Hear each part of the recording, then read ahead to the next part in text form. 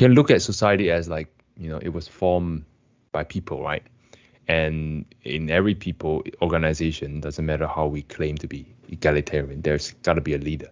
Like you say, it trickles down because the breakup of some sort of mentality. So in 6 harmonies principle, we talk about number 1 is the hardest.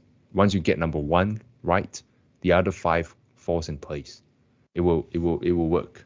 The first one is about having a right understanding. 见和同解.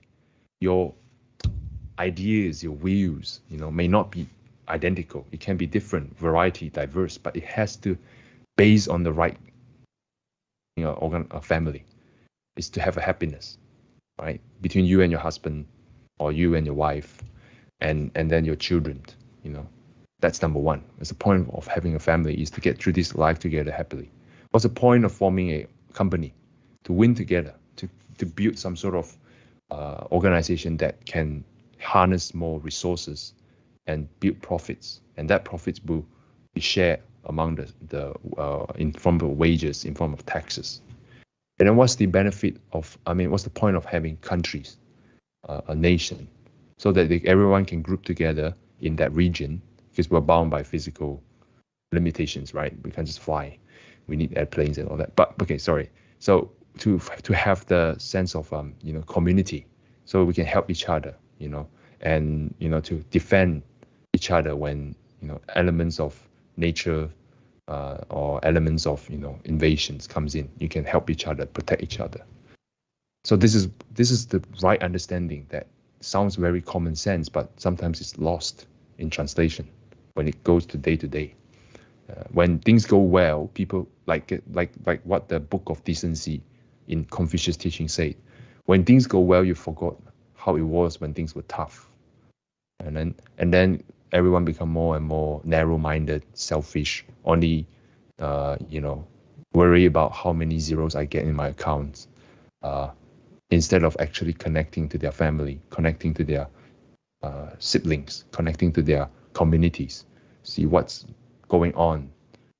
Everyone's got obsessed with how do I look good on my IG, how do I look good on my profile, how to appear happy instead of actually being happy. And this goes to everywhere.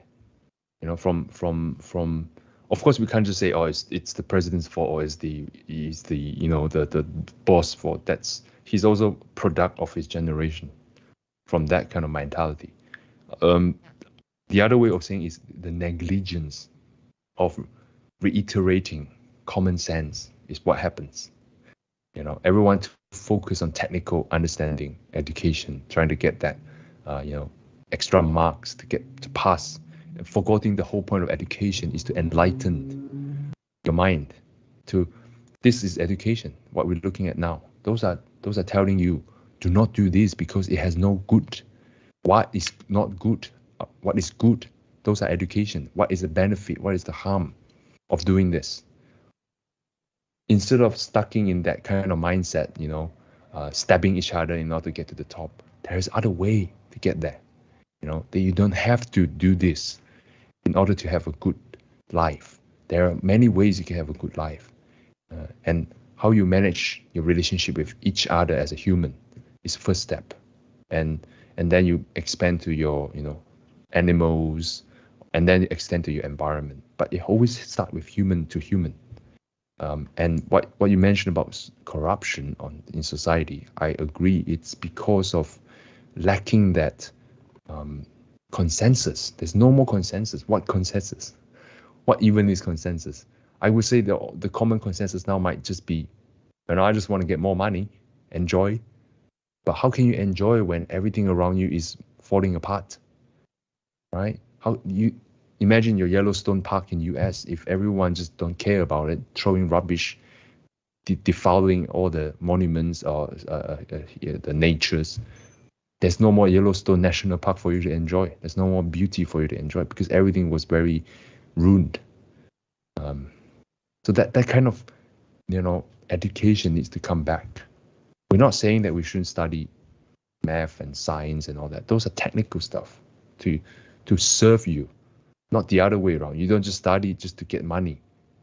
Remember, money is your tool, not your goal.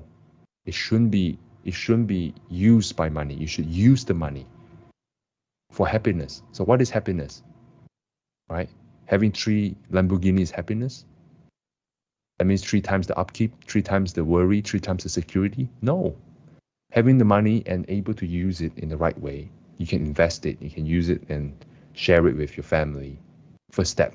And then you can share it with the communities, build up infrastructure, build up the space, tools that can be better using the knowledge you learn. But before all this technical education, Confucius didn't say no. He said that you need to start with moral education. What is moral education? Right? People might group it in religion. No, we cannot group it in that mindset. Moral education just simply means how people and people work with each other. Relationship with the people, between people. In Chinese, it is called 伦理. 伦理 means the relationship between people. If you can manage well, because people and people, when they work together, it can be very powerful. And if you use the word competition in the right way, 君子之争, competition between the real gentlemen. It's not about their own personal glories. I'm better, you are terrible stuff. It's more about, with all due respect, sir, I think this might not work because of ABCD. I think we should do EFG in addition to ABCD. And the other person like, thank you, please be honest. I really need more input to this proposal. How can I do better?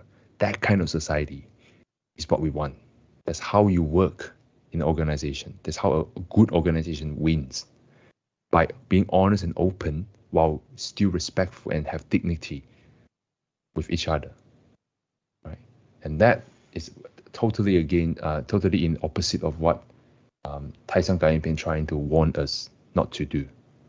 Right? The opposite of abusive use of power, the opposite of insult, is to be wise in use of power, authority, influence, and to be respectful and honest in a way. Yeah. So that's a balance, basically. Thank you. We can't prevent, we can't say saving it. To be honest, we are far gone in a way, but it's not. It's sad, but at the same time, it also warns us to work hard in our cultivation, go to Pure Land earlier, because how did Pure Land becomes Pure Land? Sorry, I'm taking a liberty of a few more minutes to wrap this up. Why is Pure Land Pure Land? Is Pure Land just magically come out of thin air without any reason? No. Buddhism is always based on reason, and reason is based on wisdom. Wisdom is based on pure observation, understanding, and for Pure Land, the only differences is their use of heart and time. Our time frame is short, so people reach their peak at around 40 years old. But for Buddha's time, because of their merit and fortunes they have accumulated, they have infinite, or they have billions of kalpas, millions of years. Something we cannot imagine, but plausible. So basically, back to the point, why is Pure Land Pure Land? Why is our Saha world, which is the world of suffering and a lot of unwholesome things happening, why is their world Pure Land? Why is our world full of dirt and mess? Because of the use of heart. Everyone educate each other. They have a different features. They might all look the same. They have their own merits as well, but they all merge together perfectly because they all have the common ground. And that common ground is, they have a compassion heart. They will really help each other. They really have no differentiation, no discrimination. They have no, 没有妄想分别这种. They do not wandering thoughts. Even their wandering thoughts is skillfully directed towards enlightenment. Right? This is because of the vow of Amitabha Buddha. And Amitabha Buddha cannot achieve this level of skillfulness without observing. And he does not just observe 1, 2, 10 millions. He observes endless, millions and millions of many Buddhas world, because there are many Buddhas, right? and they observe different modes of living in the different Buddha's world, Buddha's Pure Land. And he picked what is good and what is not good. And he reject what is not good. You know, what is the cause of 3 lower realms? What is the cause of 3 higher realms? You know, the heaven, the human, the asura. Maybe not the asura. The human and the heaven realm. What is the cause of people falling into animal existence, ghost, hungry ghost existence, or hell? It's all because of this heart. And he observed that for a long time, 五劫时间 in the sutra, 5 kalpas, to get to where he is, starting to build Pure Land. And that is why you have to be committed to go to Pure Land and chant Amitabha. Not just anyone can go there. Because that is a world of vow, not karma. I mean, not karma, not passively. They're all using the law of karma, but he used it so well that only people with vow to born to Pure Land and able to chant Amitabha in the last moment, able to go there. And people who, you know, are unsure, but they still steadfast in their recitation of Amitabha, able to go to the border of the Pure Land. But technically they're in there. 那叫边地遗尘 in Chinese. One day we'll talk about that. But what I'm trying to say is, you know, why Pure Land is Pure Land? Because he accepts only people who really have the same idea. And the very bottom line, they are willing to go to Pure Land, willing to accept 48 vows of Amitabha. Some people might not even know. You know, the uncles and aunties who have no knowledge of Amitabha's vow. They only heard Amitabha. And I'm pretty sure because of the past life, they accept it. Some people who are well educated, they still can't accept it. Why this, why that? Which is perfectly fine if they eventually ease into it. But what I'm trying to say is, that's why Pure Land is Pure Land. Everyone has a common ground. In the very bottom line, they accept the 48 vows. They accept that, you know, Buddha, everyone can be a Buddha. They accept that there's no discrimination. There's no attachment. So the attachment and discrimination need to be let go. They might not be able to do it on their own, but by chanting Amitabha earnestly, they're able to do that because of the vow, the promise made by Buddha, Amitabha Buddha. So back to our world, we can be inspired in some way in our world. We might not be able to do that in large scales, but in our little own space, you know, if you have the right conditions and if your heart is true and you have the right position and power and influence, try your best, build up consensus, build up common sense. This common sense is not new. It's the truth shouldn't be something new. It should be something eternal, something that can be applied no matter which era you're in, which planet you're in, which civilization you're in, which culture you're in. You know, that truth is, you know, being respectful to one another, being loving and kind to one another, or begets a more loving and kind and tolerant society. You know, having a more caring mindset means that you also take care of yourself. You also kind of protect yourself, but at the same time, you expand your scope to this organization. You want to better this organization, better this country. You know, that should be the consensus. And then we can talk about everything else, the technicalities, the agreements, disagreements, because everyone has the right mindset. Like family between husband and wife, I really want this relationship to work. And then you talk about, maybe you should wash more dishes. Maybe you should do more laundry. Maybe we should talk more about, you know, how we speak. They might argue, they might, you know, bicker, but in the end of the day, they want this relationship to work. They want their children to be happy. Because I've seen some family, maybe of the past life grievances, after they married, they just 180-degree change. And that person becomes vicious, demanding more and more. And that person came from a rich family, from a family where he or she would never need to worry about earning income. All he or she needs is to ask money from daddy or mommy. And their life is like, as a middle upper class, is very comfortable, but asking for more and more and more and more, you know, that's that's lacking consensus.